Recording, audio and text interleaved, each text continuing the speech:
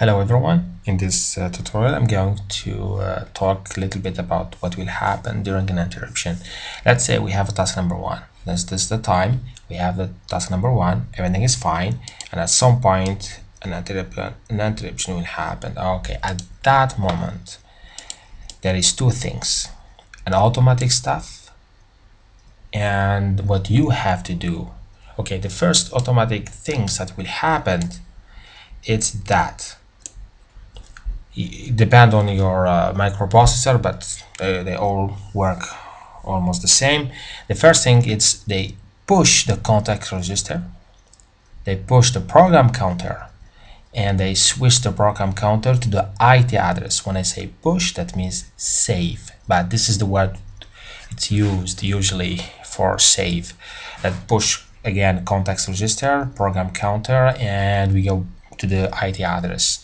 What you have to do is that alright, this you are going to push the registers, the rest of the registers in the current task stack. That means in the task number one. If you remember, I talked about that in the previous video. That's very important. We're going to save the registers in the current task stack. Okay, when it's done, let's say we are going to handle the interruption. Whatever kind of interruption is, it could be switched to another task or just makes small stuff, whatever.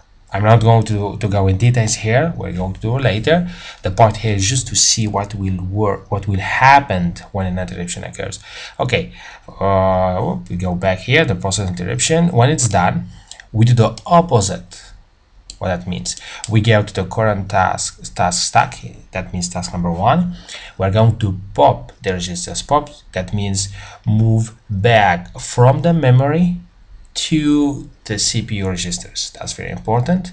And after that, again, when in this process to push stuff back, we put back, that means we say pop, we pop back the program counter and we pop back the context register, and we go to our task, the first task. Take your time and understand, try to understand that, because this is very, very important.